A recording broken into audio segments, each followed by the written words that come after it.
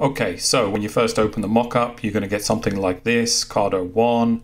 To edit this card and add your own design, double-click the layer shown below. 01 card, double-click to add your artwork. So smart object for that is here, so I'm going to double-click that. I've already got a design here which I've added, but just to show you, I'm going to add a different one. So let's copy this. That would be your design that you'd have to paste into the smart object, and you might have to scale it up like I'm doing here. So scale it up and save and close. Okay, so if I go back to it, you can now see that that design has been applied to the smart object. Okay, so the actual card is here. This is the smart object here. So you can pick the card up. It's got its own shadow that'll follow it around, and you can move it around to wherever you want in the background. Let's quickly cover the background. So background is the same thing. It's got its own smart object. It's up here. Background, double click to change the color.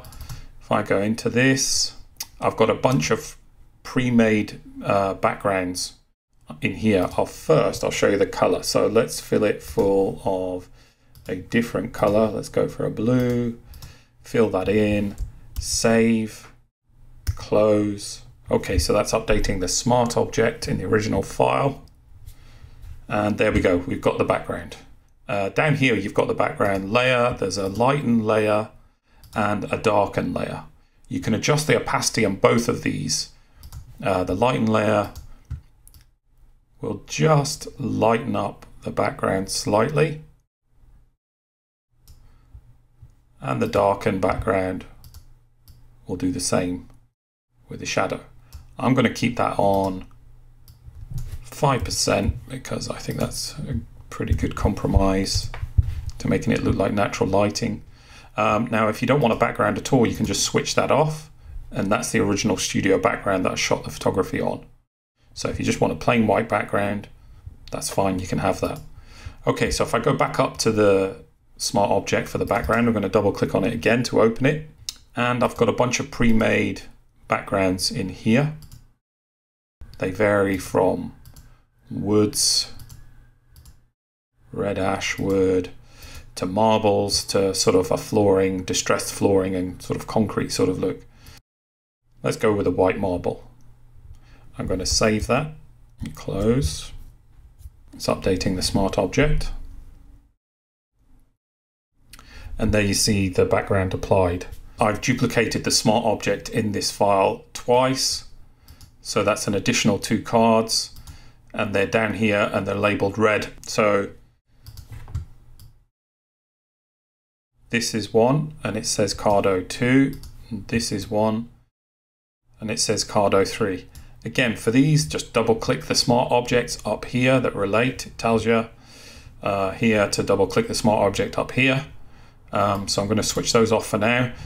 You can, however, rotate any of these folders and the envelopes that I'm about to show you now. So envelope, front view.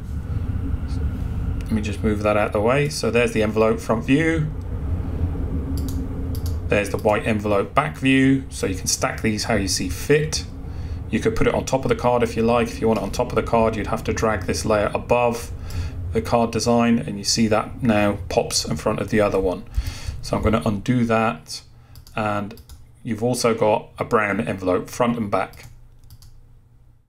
So there's the back. Let's move this card. Let's create our own composition. So I just want it to be dropping below, and that's it. So that looks pretty good to me. You could save that out. You could put it on your Etsy store. You could put it on your own website. It's it's a decent high-res image. You might have to scale it down for Etsy. It's 6,000 by 4,000 pixels at 300 dpi, so it's pretty substantial resolution. Let me just quickly show you one of the other cards so I can add a design to those. So again, this is card, that's card 1. This is card 2, so I'm going to edit card 2 smart object. Again, I've got a design in here that I put in there earlier. Save, close, and now we've got 2 cards with the same design. So I'm going to come back to this, and I'm going to rotate this one like this. So I'm showing off the design and I'm making it look like one card is stacked above the other. And that's pretty much it. If you have any questions or queries about the product, feel free to contact me and I'll get back to you as soon as I can. Okay, enjoy.